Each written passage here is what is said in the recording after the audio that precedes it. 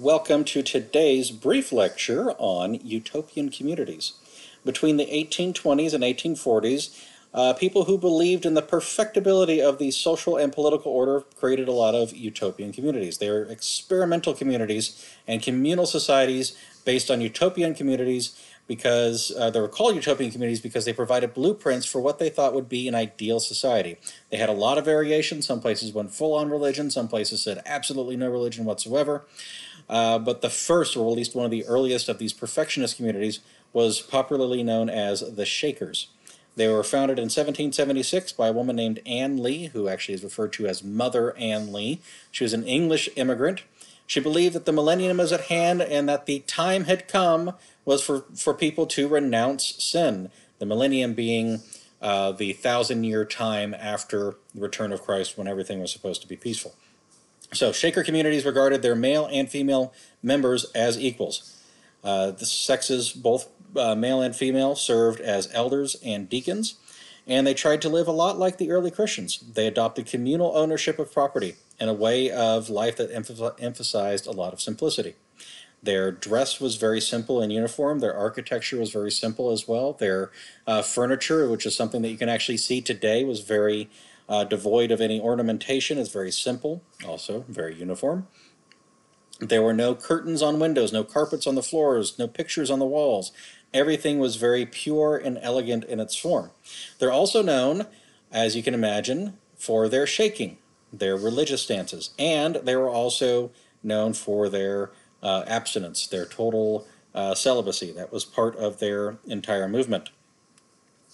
Their religious fervor should be expressed, they thought, through the head, heart, and mind. So their ritual practices included shaking, shouting, and dancing. And they also believed that intercourse itself was the basic cause of all human sin. So they adopted strict rules regarding celibacy. You might actually wonder, how did they think that this movement would continue? So they adopted orphans and they admitted volunteers in order to replenish their numbers. Today, of course, they have all but died out. Another effort was Robert Owen's experimental community in New Harmony, Indiana. It reflected the influence of the Enlightenment ideas, at least the thought behind the Enlightenment ideas. He was a Scottish industrialist, and he had a very paternalistic idea. He was very troubled by the social consequences of the Industrial Revolution.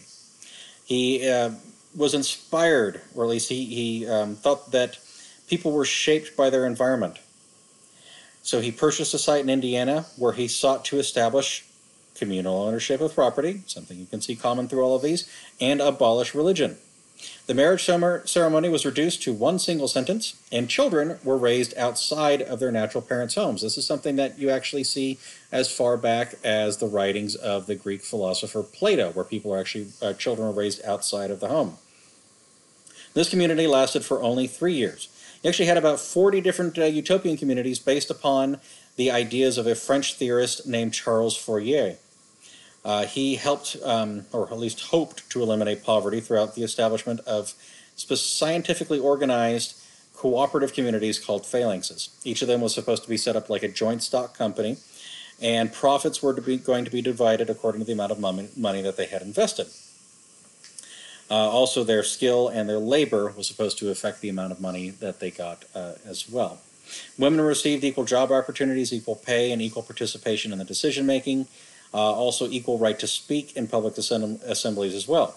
One of these communities, one of these phalanxes, actually lasted for about 18 years, but most of them were largely unsuccessful.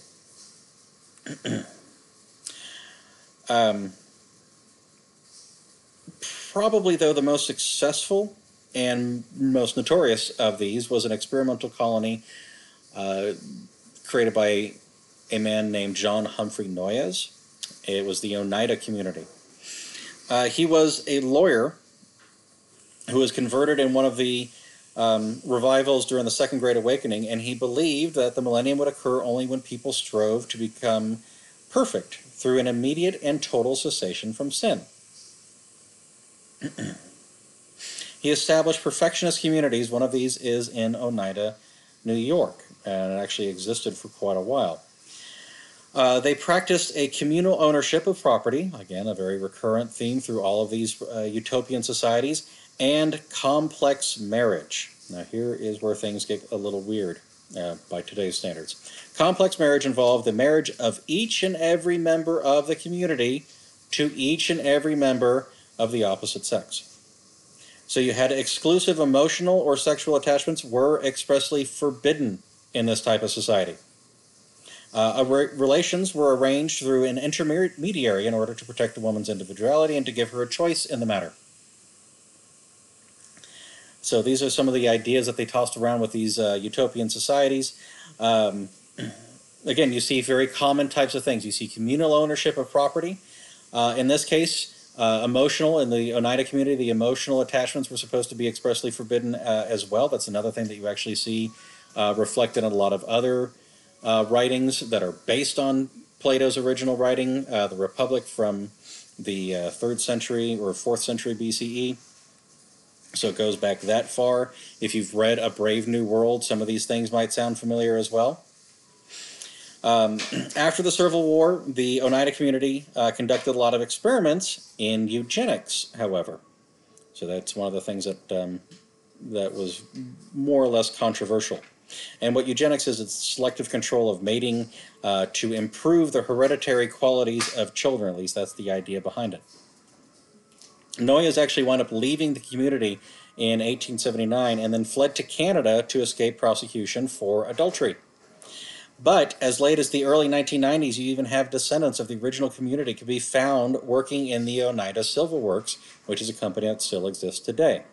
After Noyes departed, the Oneida Silver Works, which he helped to create, actually was reformed itself as a corporation.